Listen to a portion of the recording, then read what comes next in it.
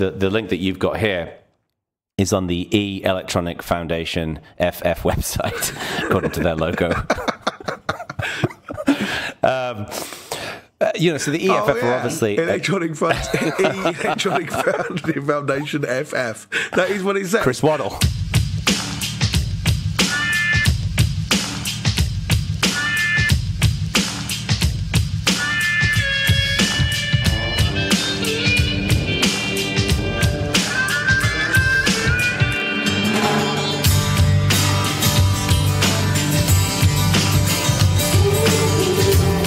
Listeners and everything before this will, I'm sure, get cut out. So welcome to episode 44, season 2 of Bad Voltage, how the sausage is made.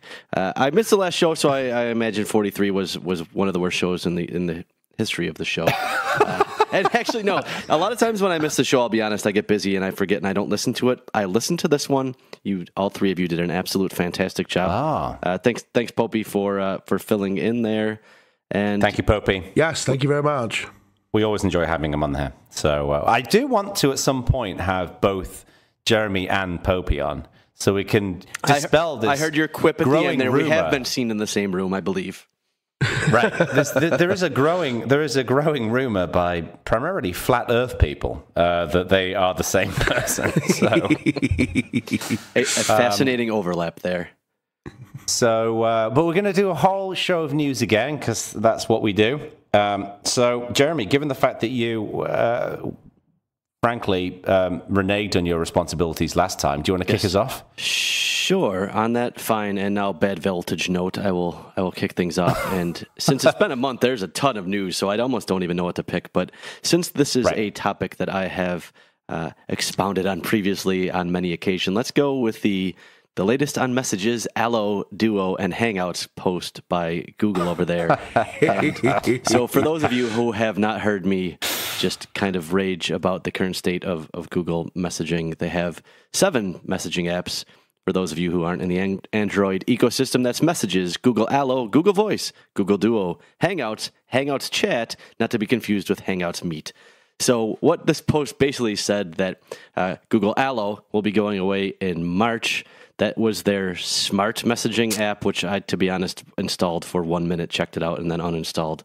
So they're going to be they're going to be focusing on Messages now, which is their standard app, while still keeping Google Voice, which is their voice app.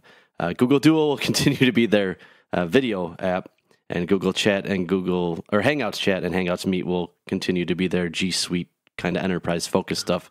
Still not sure what they're doing with Hangouts. They say they're end-of-lifing it. They say they're not end-of-lifing it. I really can't tell what they're doing there. It seems like they can't tell. So, curious what you think of this whole... all three of us are Android users, so are somewhat in the ecosystem at least. What do you think of all this? By the way, just before we go on to the opinions, I have to say, so there was this guy, Ron Amadeo, who...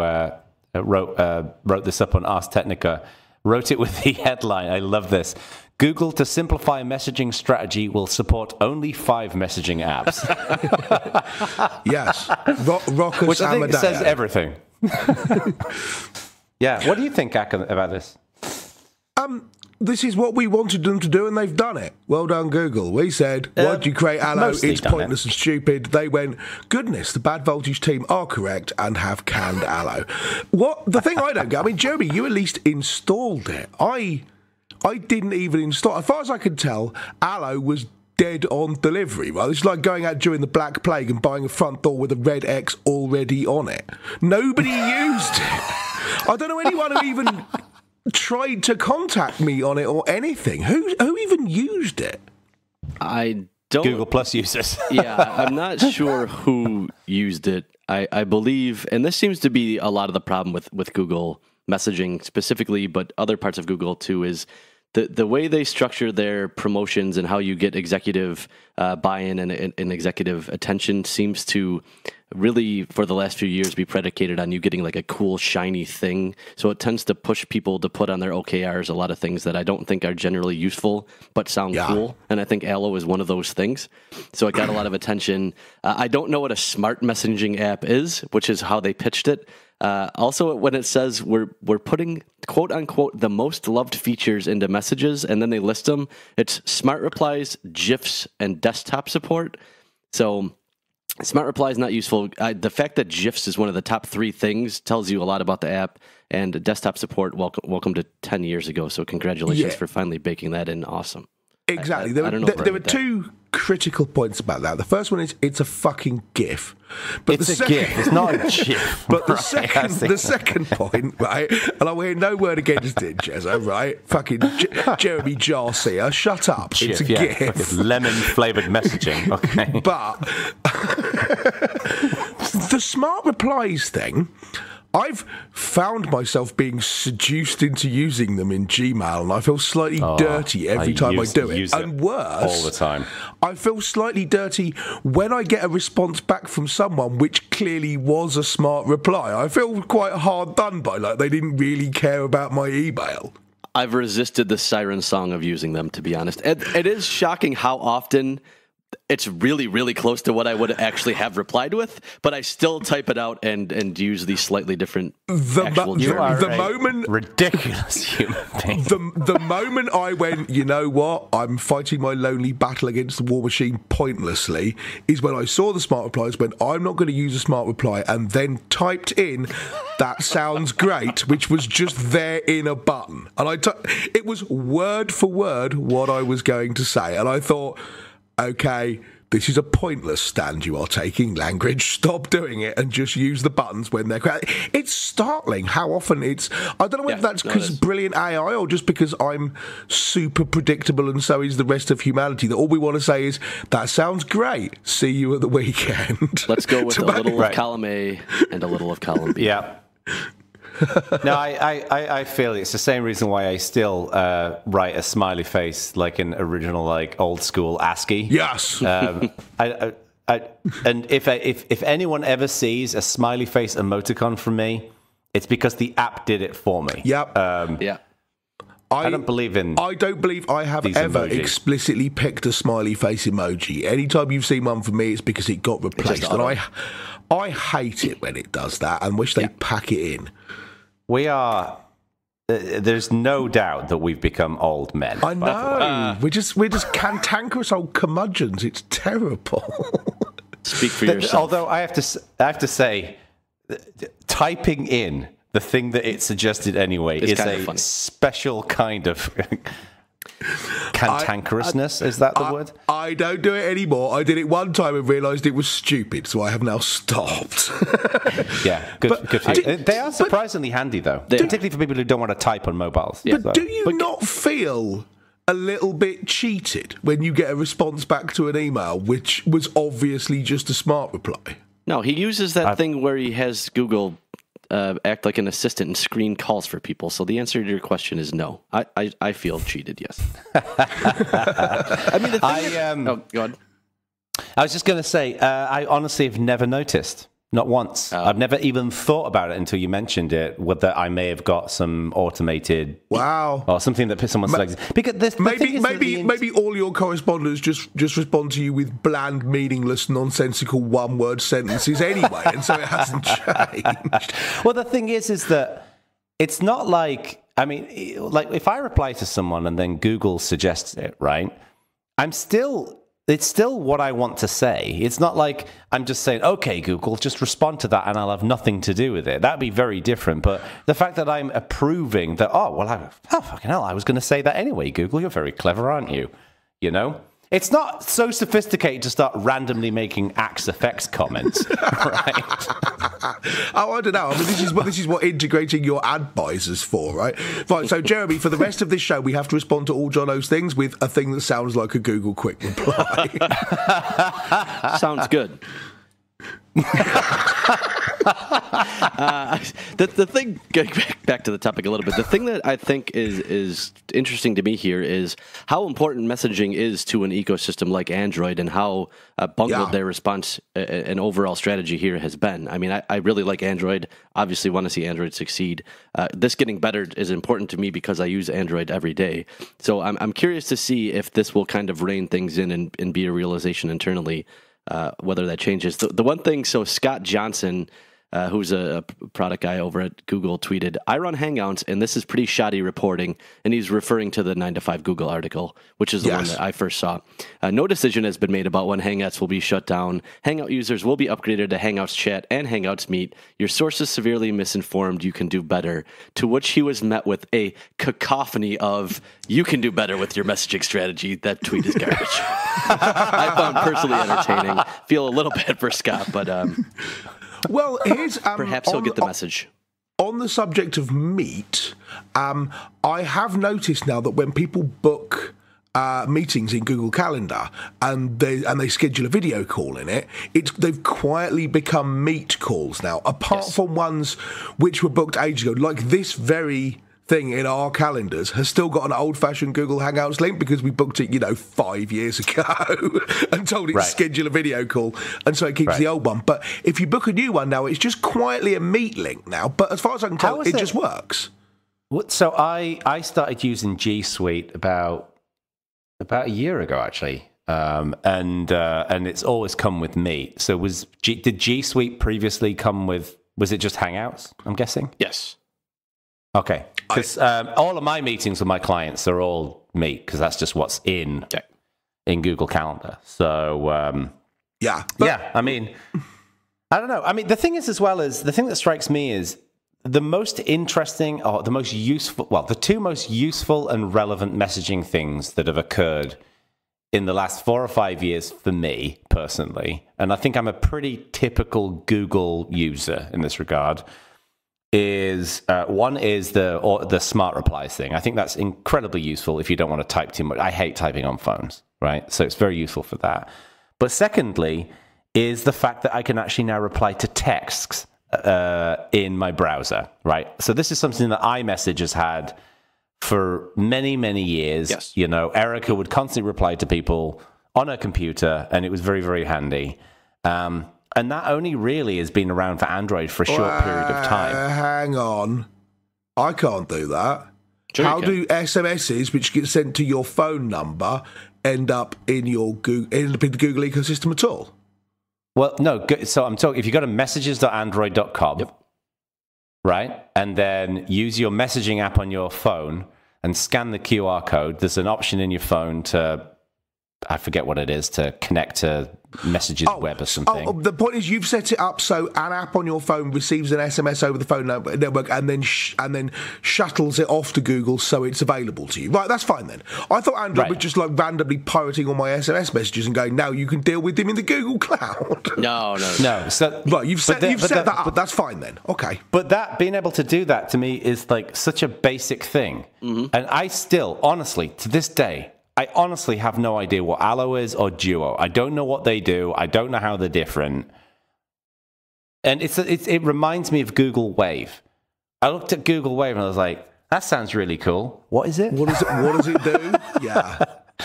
So it seems like tech companies, what happens is they get to a certain size and they build things primarily for, they understand their audience. And then what happens, I think the same thing has happened with other companies.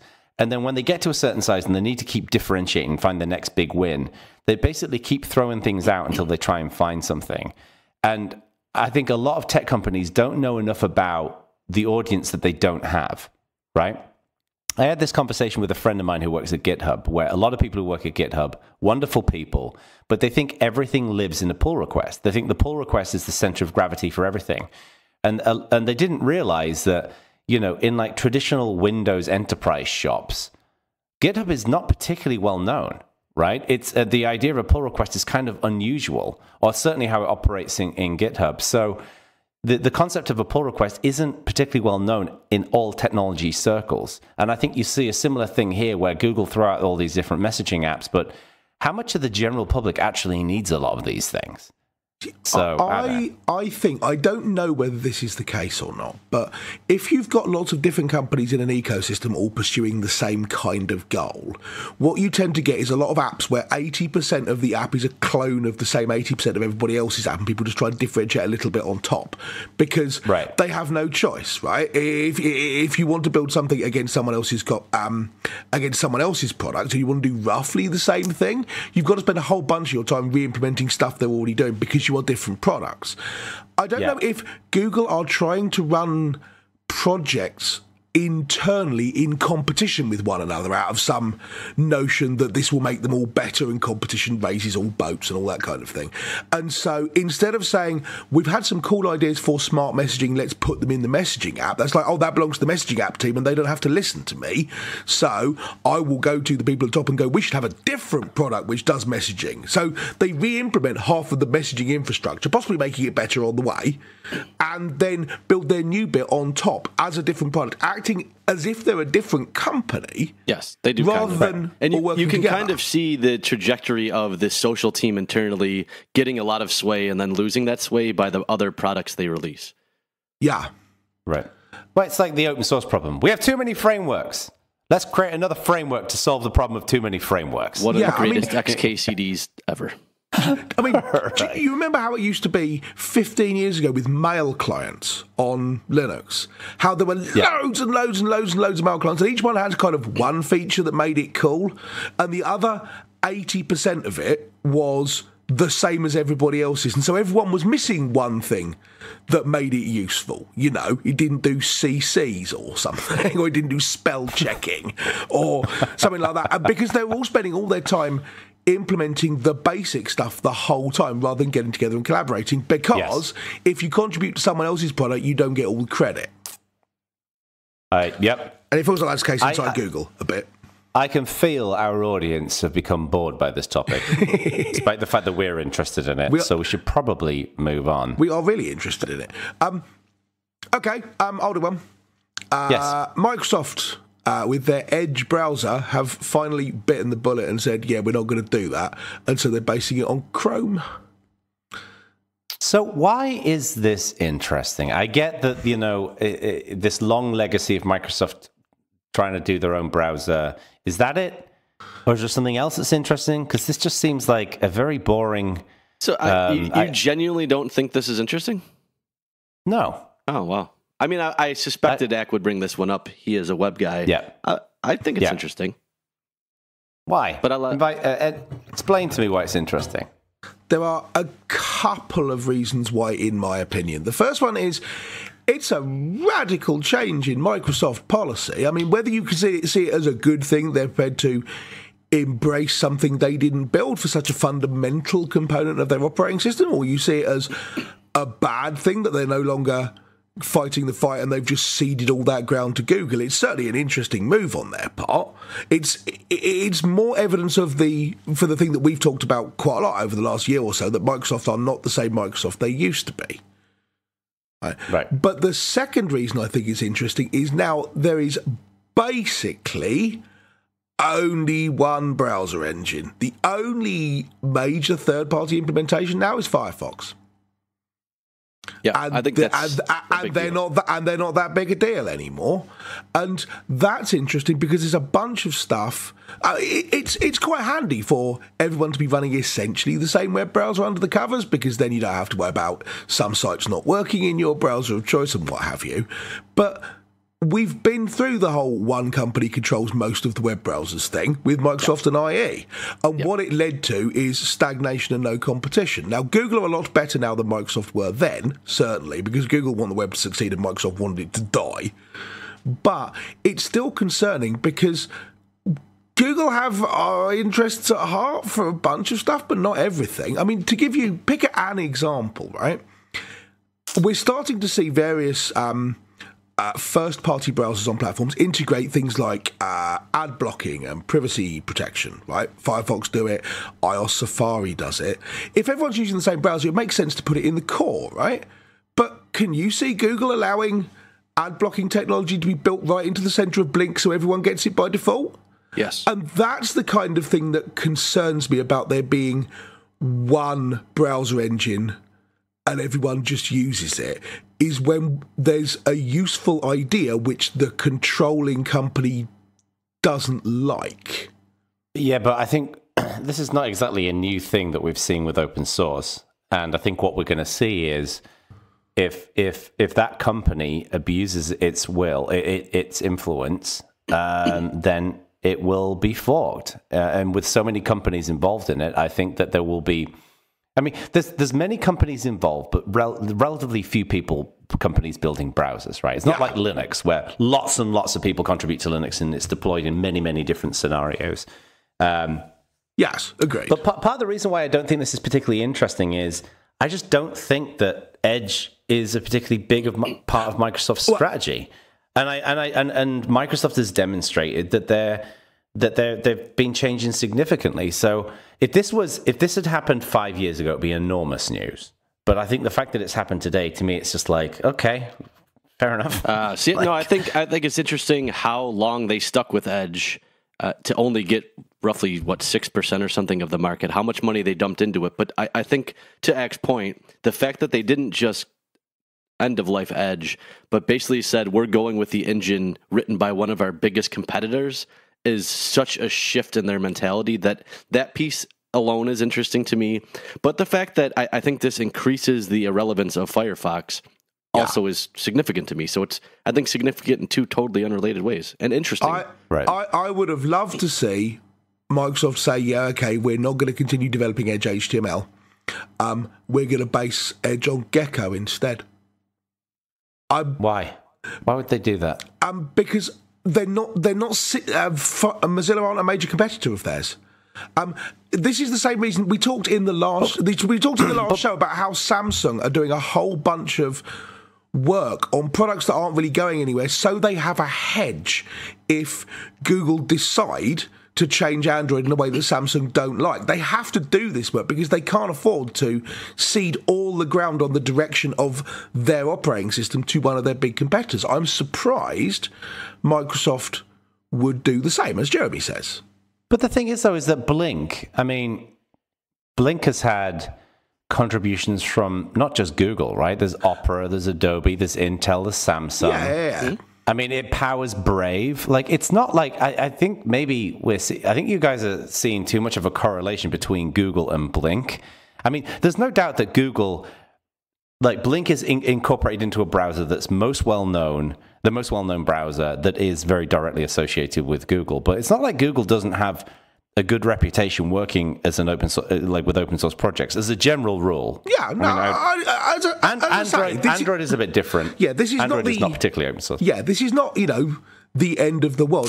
The reason I mostly thought it was interesting, as Jeremy says, is that this is an unusual move for Microsoft. I think not necessarily because because it's surprising to see them work with open source or anything, because increasingly it isn't. But they've always been a company who believed very much in them having control over the stuff they're shipping, and stepping away from that's a pretty big deal for them. Maybe I'm just not getting it. Yeah, no. Fair play. Well, there you go. I mean, and as you say, it's got 1% of the market. If that, it doesn't even show up in most people's lists. So who the hell cares? The one thing that I am curious about is why they're even still making a browser. Like, if it's just not generating the returns that I think they're wanting to see, and then they're a browser. This is going to be a horrible simplification, and I know a lot of people are going to shout at me for saying this, but as far as I'm concerned, like, when I open up a browser, all I care about is the rendering engine. I care that it shows me websites. I don't care about bookmarks. I don't care about half the shit that comes with browsers today. The reason why Chrome works for me is because it is integrated into Google services. So therefore, some of my history and stuff like that is there, which is useful. But outside of that, I think this is where Firefox has struggled. They've been trying to differentiate away from something such as Chrome, and I think they've struggled to do so because I think most people just want a browser to show bloody web pages. That's it. The reason they're building a browser as opposed to building a rendering engine is they've got to ship a browser with Windows, and they're not going to ship Chrome because they have to pay Google money every time they did it. Right, but they could ship Firefox. Yes, they could. That's what I'm saying. I would have liked to see them do that, and they aren't doing it. So but that's why I don't understand. There's got to be a reason, and I'm assuming the reason for it is because I'm assuming it's somewhat potentially tied to Bing, maybe in some way. I don't know. Anyway. There's also a bunch of stuff around. I suspect they would like it if it was integrated with the Windows keyring and stuff like that. And so it gets tighter integration into the Windows OS, which they could do better than anybody else because, check it out, they built it. Yeah. And in order to do that, there's not necessarily the desire on the part of third-party browsers to do all that tight integration. The Chrome people don't want you to integrate tightly with the operating system. They want you to treat Chrome as the operating system. So they're much more keen on giving you trivial password synchronization and integration into Google's cloud, not into your platform. Microsoft obviously don't want that because if they put Chrome on everyone's machine, then they're just ceding all of their customers' ongoing revenue and services sign-ups and so on to Google, which they clearly don't want to do. Hence building a browser. Now, admit that they don't need to build a rendering engine to do that, and this is why they're making this move, I suspect. Why are we spending all this time constantly playing catch-up? And Edge is still behind on a whole bunch of stuff. I ran into a thing like this week, which Edge doesn't do, and I was really annoyed about it. Yeah.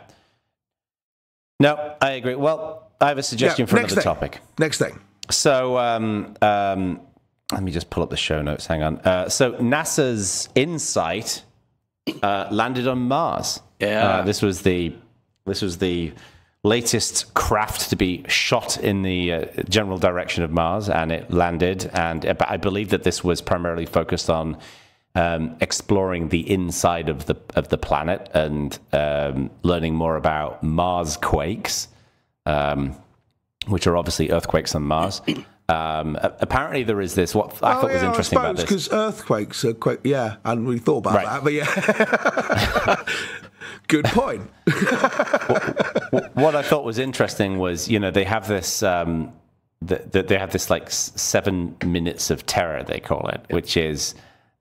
There's like a gap where they basically where mission control don't have any information available to them about how it's doing, and they basically sit there and shit themselves solidly for 7 minutes, and then they can determine whether this, years and years of work and planning and preparation and everything has been successful, or whether it's just another piece of junk that's going to be floating around the universe. And it was successful, and it's I just think it's really neat that we're seeing this kind of stuff happening. What was really cool was there's this video of when it clearly landed properly, and these people in mission control do this crazy like high-fiving thing. Yeah. Did you see that? I watched it live as it was happening. Oh, 5 you did? years work, cool. 5 years work, 6 months of worrying, 7 minutes of utter pants-shitting panic, and then it landed on Mars. I mean, the 6+ months travel is awesome. The fact that in those 7 minutes it goes from 12,000 miles an hour to like 5 miles an hour, just everything involved to have this actually work is just awesome.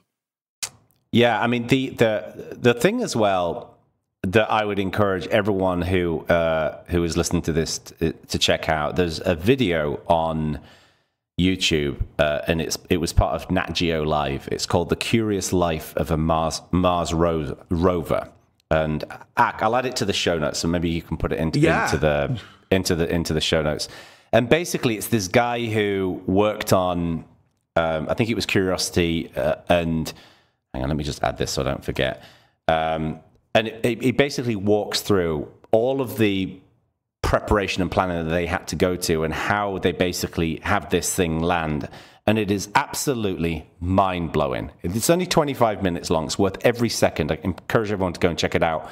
And it puts like something like InSight really into perspective, because I think for a lot of us, we think, okay, you shot something and it went to Mars. Okay, that's cool. But all we really know is that Mars is a planet that's a long way away and we got something on there. But when you actually see the engineering that went into it, it's absolutely phonamenal. So good work. It's a lot of work. Well, one of the things that interests me is we've all been to Scale a bunch of times, Southern California Linux Expo, and that's in Pasadena in California. And also in Pasadena is JPL, NASA's Jet Propulsion Lab, which is where they build all this stuff. So next time I'm at Scale, I would quite like to, I don't know if they do tours or anything, but they just let me just go walk around and just poke Pathfinder or what have you. But It's that looks really good, very impressive. All these people wander around going, I know all about this. You go, did you learn it from somewhere other than The Martian? And they go, shut up. but I don't know if they do tours or anything, but I quite like to go out to JPL because it's JPL. I mean, this is hallowed ground, right? It'd be cool. It's pretty cool. Yeah, very cool. Yeah, it is very cool. It's just I love seeing stuff like this because it just, you know, we talk about technology on every show, obviously in Bad Voltage, and we operate in a very specific area, right? In software, and we touch on hardware a little bit here and there, but this stuff that NASA does is just a whole world of difference. Oh, the amount of just bonkers engineering work that goes into this is... Yeah, and the whole, don't worry about it, we'll just release a beta and then ship all the fixes in the update. Doesn't work when you're on another planet. Right. Well, did you see every command takes 12.5 minutes to get there? That alone is just mind-blowing. I know, it's nuts. It's like the old days of computers, right? When, you know, punch cards and everything, where, you know, running an instruction was you have to think carefully about it. It takes a while. You spend the whole weekend sitting there sketching it out on bits of paper before you do it because you knew you'd have to wait a week for the response. You know, you hear all these stories of people from the early days of computing who didn't have their own computer because they were 6, like Thomas J. Watson said, but they would give you time on them so you could sit down and write out a program and send it off to them, and some bloke in a white coat would type it into the computer and then print out its results and send them back to you in the post. You know, it's like how Stallman deals with the web. I think the closest our generation have got to that is, I remember when I was a kid, and for my birthday, my parents bought me one of these books that was available in computer shops, where you could make a game. And it was just basically a printout of source Commodore 64 source code, and your family would sit there and take it in turns typing it in. That was there was a magazine called Input. Could be the one you're thinking. Input, could be the one you're thinking of. Which, interestingly, not only Bill, friend of the show, actually got them all and has still got the binders, I think, that they came in. But really, the whole collection of Input is now on archive.org. There's a huge collection of computer magazines from the 80s and early 90s which have all been scanned in and put on archive.org, and you can just read them. There's a Twitter bot which just randomly tweets pages from them, and it's fascinating. Oh wow! Do you know the name of the bot? I want to check that out. Remind me, and I will dig it out. I don't know it off the top of my head. I'm subscribed to it, so I'm going to put a note in the show notes saying find the Twitter bot for computer magazines. A show note. What a mountain of information! Yeah, everybody's getting. Although I don't know who you were taking turns with. My family didn't operate like that. Also, that story from you was the equivalent of, when I was your age, computers were a nickel.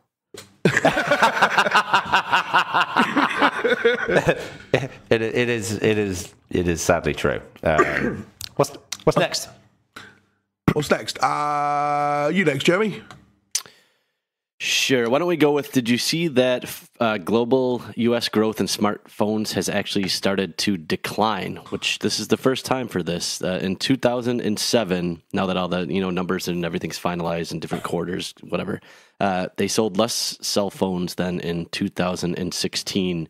First time that it was ever down year over year like that. And it's not only plateaued pretty hard since 2014 in general, but growth it went from 62-ish% in 11 down to, mid-20s in 14, down to 2% in 16, and now is negative 0.3, so not hugely negative, but negative nonetheless. And I think this is for a couple of reasons. I think, we're kind of hitting, I think, the stage of ubiquity in market saturation with cell phones. Very few people, especially in a country like the US or the UK, don't have one. But beyond that, they're really losing their wow factor a little bit. I think they really are becoming more of a commodity. And because of that, people are just finding less reason to replace or upgrade. And those upgrade cycles are getting longer as phones are getting better in general. So I'm curious what you think of this, A, but B, where we go from here and kind of what's next in the cycle. There's nothing else to do. I mean, people that I talk to, real people, not us, are like, well, what do I need? What do I need a new phone for? This one does everything I need to, and 40 billion other things I don't need it to. Yeah. What would be the point in buying another one? This is we're all. plus the fact that people are now starting to think, well, people are buying phones less often, so we better start charging more money for them to keep our profit margin up, which means phones are now £1,000, which means that then you go back round the loop and people are even less inclined to buy them. So the next thing we're going to see is the industry continue to cannibalise itself with planned obsolescence, I think. I think the $1,000 cell phone has had the opposite effect long-term that they wanted, in that when cell phones were $400 or $500, I think replacing them, a lot of people didn't think twice about it. They thought, oh, something cool is out, that's new, I'm going to buy it. When you have invested $1,000, you now think, do I want to get rid of this thing I spent $1,000 on for a new thing that's $1,000? And a lot of times the answer is just no. And this is the thing I spent $1,000 on 18 months ago. Right. I think what's one thing, observation here, I have espoused the wonders of the Essential phone many times now, and was curious with the Pixel 3, so I bought it, not the XL giant phablet version nonsense, just the regular Pixel 3, and I think This is the phone that you said in a previous show was garbage and you would never buy one. Is that this? Are we talking about the same phone? I never said that about the Pixel. You said it. You did. You had particularly unimpressed words to say about the Pixel 3. So I don't think I can't see why anyone would buy one of these. I bought it predominantly for the phone because I thought for the camera, because I thought it was by far the best camera on the market right now. It is a great camera. Yeah. I think this is the first time though that I got a new phone, and it's not markedly better than the Essential in any way that I can tell, and the Essential's over a year old and now only $300 new, so you could buy 3.5 of them for the price of the Pixel. I mean, the battery life on the Pixel isn't really any better. The camera itself is a lot better, but you lose the 360 aspect, so I guess I'll consider that a wash. But it really is the first time that I went from flagship phone to flagship phone and thought, I don't know what I'm getting here.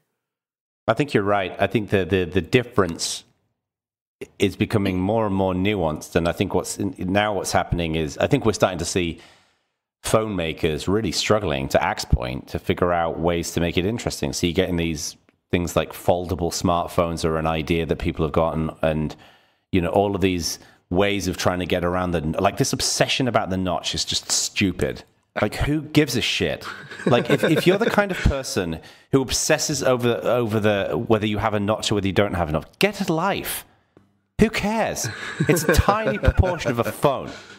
Like, there are way bigger things to deal with in life, right? The way bigger things that everybody can spend their time, energy, effort, and intelligence on than worrying about a tiny proportion of a phone screen. Who cares, right? So now we're starting to see these phones, I think, jump in the shark. I think that what part of the reason that we're seeing this decline is for what you guys have said, and the pricing element. But what's interesting to me is that if you look at the data for internet usage and internet growth, that has been consistently growing in the developed world since, in forever. There was a slight drop around 2004. But in the developing world, we've seen internet growth growing and growing consistently since really 1998 sort of time. So I think the world is becoming more and more connected. If we're seeing a drop in smartphone growth, I suspect the reason for that is because they're getting too expensive, or there isn't enough innovation. They've become commoditized, and I think that's why we're starting to see things like the Pixel Lite becoming more and more of a thing. Like in the developed world, in the West, you don't want you want the flagship, right? Everyone talks about the flagship because phones are a social component of how we tend to live. But I think if you live in a developing nation, they're pure utility for a lot of people. Not for everybody. You still have those social dynamics in developing nations too. But I think for a lot of people, they're pure utility. And I think companies are going to try and figure out ways to tap into that. I don't necessarily think that they're pure utility. I think there's just as much of a social component to the phone you purchase all over the world. It's just that you're not going to spend £1,000, which is 4 months' wages on a phone. Well, I mean, I'm sure you'd be cock of the walk if you had a Pixel 3 in some of these places, but you can't afford it.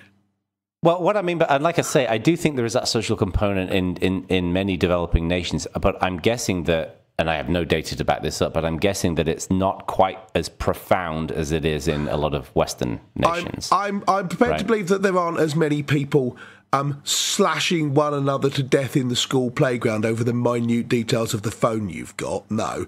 But then they're probably not the same about trainers either. Right? Yeah, exactly.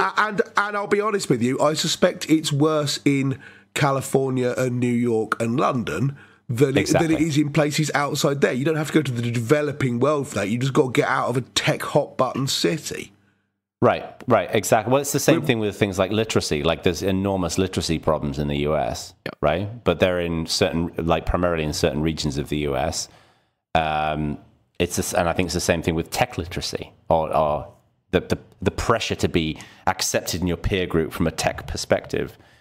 So I suspect that... I mean, on that point, I mean, again, I agree with you, but I think the degree of tech literacy you need is much less than a lot of people in our industry would like it to be.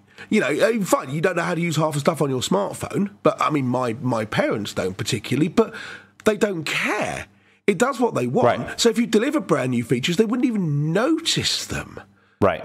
I mean, my mum, literally this week, I think, got a message from her phone operator saying, hey, your contract's up in 6 months, but we'll let you upgrade now if you want to, early, without paying an early redemption fee. And she sent the email to me and said, should I do this? And I said, what do you want that your phone doesn't do? And she said, nothing. And I said, no, there's literally, she's got a Samsung Galaxy A3, the 2017 edition.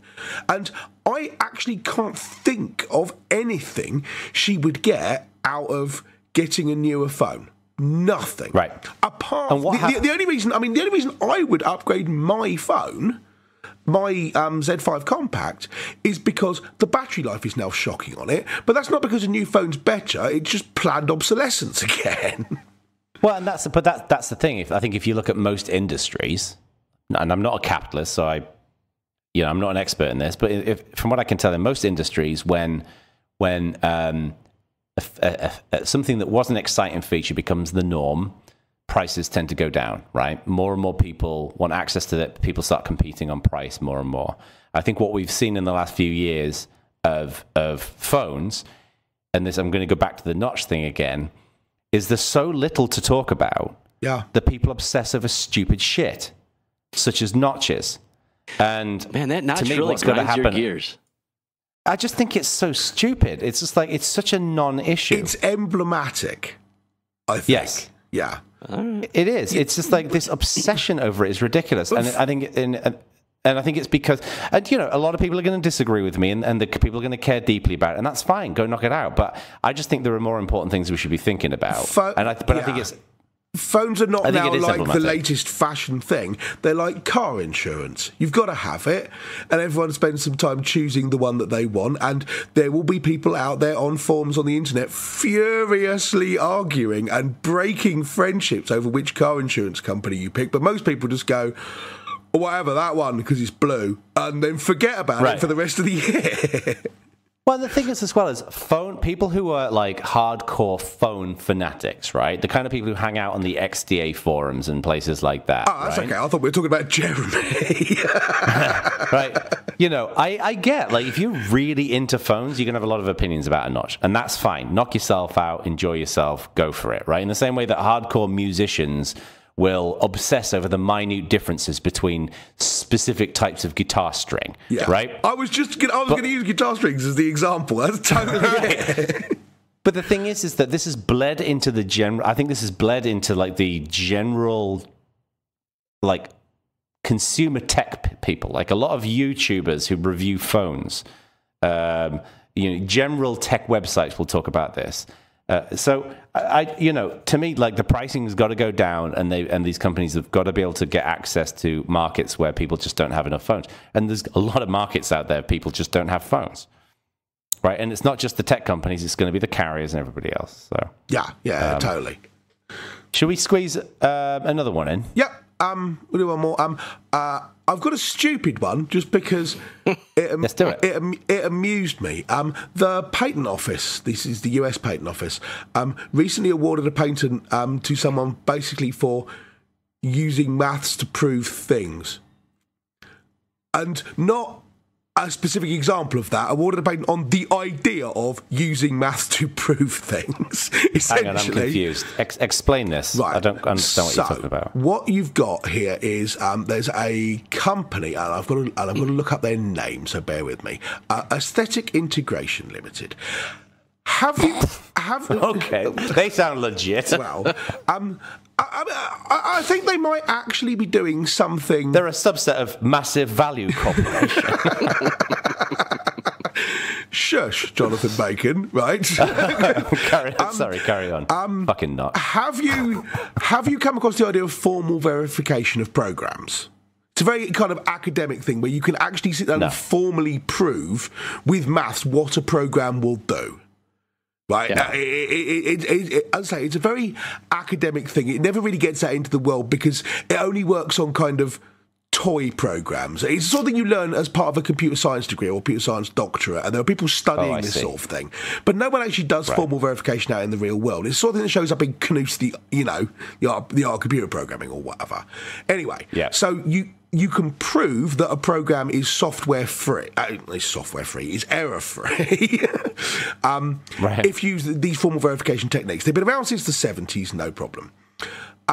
One company has now put together a patent to say the idea of using formal verification on computer trading software, the concept of doing that at all, is now patented by them. They're not just using formal verification on a computer trading system. The idea of doing that is now there. So no one else can even try to do that now because they own the patent on it. That's stupid. It doesn't seem right. I mean, we have spoken in the past about patents and the Patent Office, and they're stupid. We're fans. Yeah, we're big fans of software patents. And they're stupid. But to me, this is just... I don't get how they could even sign this off. You know, they're doing some complicated work over there, but the idea of the whole field, which includes your complicated work, ought not to be a thing where you can go, no one else could use this for 18 years.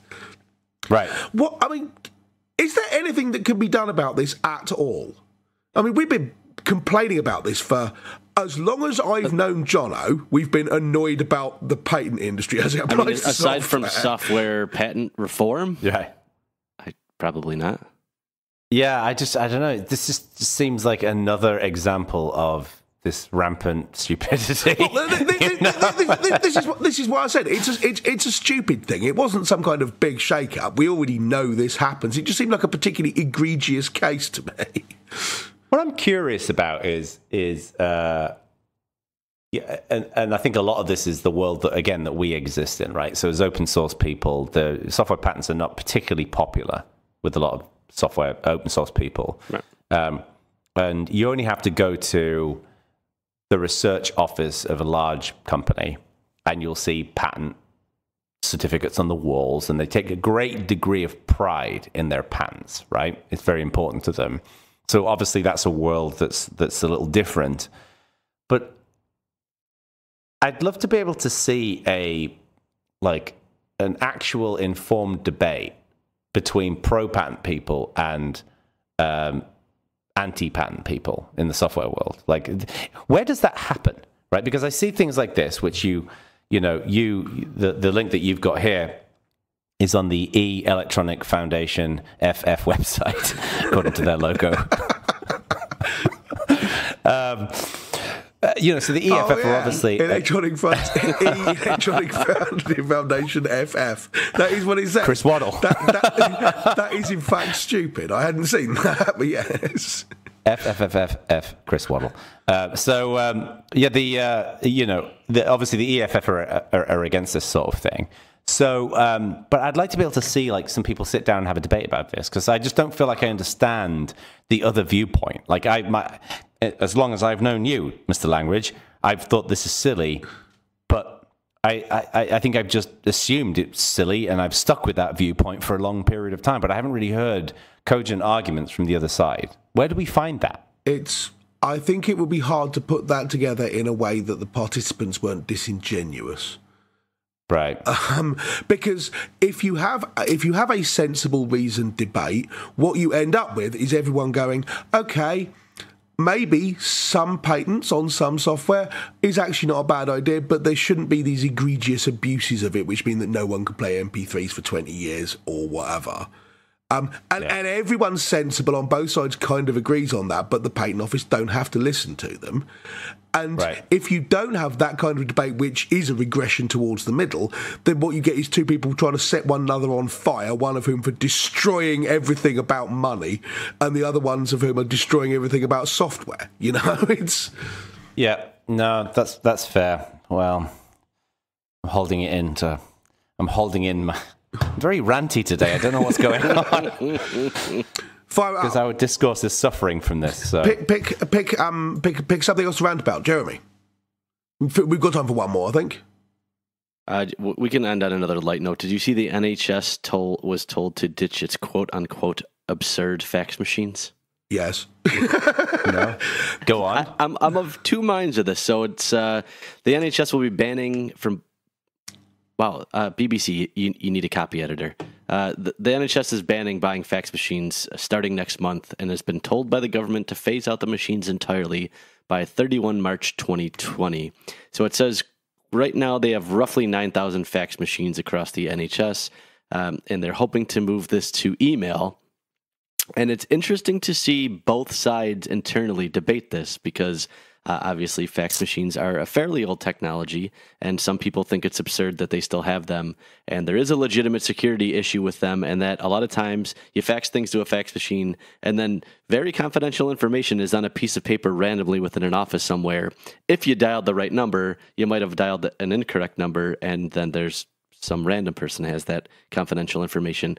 On the other side, it does mean that it's not online, so it's in that way more secure. And their point was a few years ago they had a large outage at the NHS. The only places that could function were places with fax machines. So there's like a very real debate in 2018 about whether faxes should end or should not end. And for some reason, this amused me. The big outage was WannaCry. Remember the ransomware thing? That was one of them, yes. The article went over a couple, or multiple articles I saw went over one of them. I think the BBC article was WannaCry, yes. Yeah. Well, the other thing as well is the training required for this. Like, this is one of the things I've discovered from working with different companies. Is I work with some clients who are not got anything to do with tech, like people in construction or whatever. And a lot of people, like, email is something that's relatively infrequently used, and faxes are very frequently used. Mm. That you'd have to train a shit ton of people to switch over to email and all the regulation. The flip side of that is, as time goes on, you're getting new people into the workforce who have no idea what a fax machine is. I mean, there are people being quoted in these articles saying, these things are terrible and it's all incredibly outdated technology and I don't get it and so on. And the impression I get, the vibe I'm getting from them is they're like, what the hell is this ancient technology? It would be like us having floppy disks for stuff in jobs that we started in 2005 or whatever. You know, it's the previous generation's technology, and there's a certain amount of contempt there, and they're right about that, to be honest with you. The other thing which feeds into this debate is quite a lot of people who are there saying this is incredibly outdated technology and it should be fixed immediately and swept away with a brooms in order that we can bring in the new stuff. Their second sentence is then, and you should buy our secure communications medical system for the low, low price of only $250,000 per seat, right? Yeah. So there are a lot of people who are, again, being disingenuous about this because the reason they want it to go away is because they want the contract, because the NHS is an enormous employer. Yeah. Yes. If you score a deal to get rid of fax machines in the NHS and replace them with some half-baked, half-written, appalling, unsupported sub-email system that you've written in Java, you'll get so much money for doing it. Right. So I fear the sort of technology it will get replaced with Because you can imagine a world where it would get replaced with really neat, great things, but I could also imagine a thing where they get stuck in the equivalent of Lotus Notes for the next 30 years because that's what the contract process threw up. Yeah. Zip drives. Yeah, exactly. Zip drives are the solution. Just people mailing zip drives like years ago when Usenet was mailed in a tape to Australia or whatever it was. Yeah, and critically, I'm more of a fan of jazz drives, but if you want to go zip, then fine. Well, this is it. You don't just mail the disc. You mail the disc and then a separate envelope. You mail a drive so they can read it. And everyone's like, "How do I even plug this in? I haven't even got a parallel port, have I? Where does it go?" I can't remember if I said this on Bad Voltage, but I was actually, when I was flying over to England for my school reunion, and I saw Mr. Langridge over there. Yay! I was leaning. I was stood like near the kind of the door of the aeroplane. I was just stretching my legs near where the loos are, and I just noticed like there's a screen on the wall, this old school kind of EGA type screen, and there was a 3.5-inch floppy disk slot on the side of it. Really? Like, yeah, this is an aeroplane. But one of the things I learned as well is the reason why they still have, little bonus fact, the reason why they have the ashtrays still in airplanes is because every single thing on an airplane has to have a redundancy, have redundancy built into it, right? So they say smoking is banned on planes, you can't smoke. But if they're in a situation where somebody ignores all of those warnings and they spark up and they need some way of putting out the cigarette, that's the reason why they still have ashtrays on there. It's because it's the only it's the only redundant option that they've got. That would be one of the reasons. The other reason is most of the planes you fly on were bought or ancient way before. Yeah, I mean, people are still flying planes around which were built in like 1975 or whatever. Planes got an incredibly long flying lifespan. I suspect the one with the floppy disk drive when it's one of those planes. I'm assuming you weren't on an A380 or whatever, you know, some brand new whizzy Dreamliner which they built last year.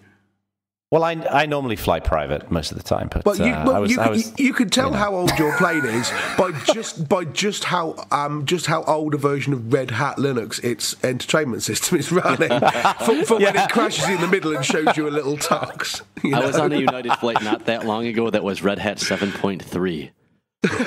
Really? Yeah. This is it, and you're like, I've literally got children younger than this. This is ridiculous. Well, it's time. It's time we wrap this up. Thank you, everybody, for listening. Thank you, Jeremy, for coming back and not leaving us. Yes, we appreciate it. The next show would, in theory, have been being recorded on Christmas Day, so we're not doing that.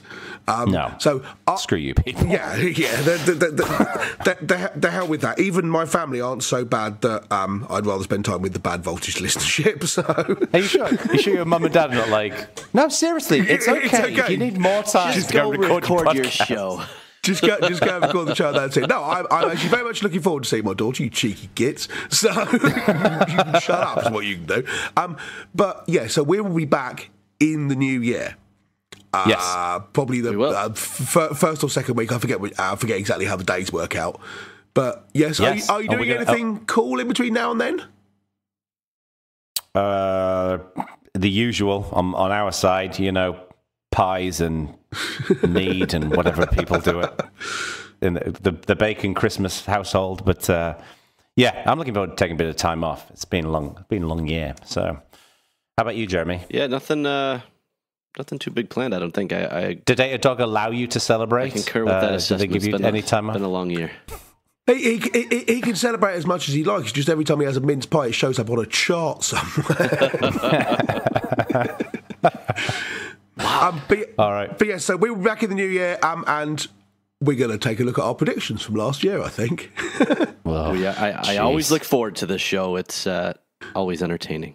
See just how wrong we got it. Right. Yes. So have a very good Christmas if you celebrate it. Have a very good New Year, whether you celebrate it or not. And right. We'll see you in 20... You'll have a good New Year and you'll like it, says Stuart Langridge. Yes, absolutely. Just think of all that beer that isn't being drunk. So yes, and we will see you in 2019. We will. Bye.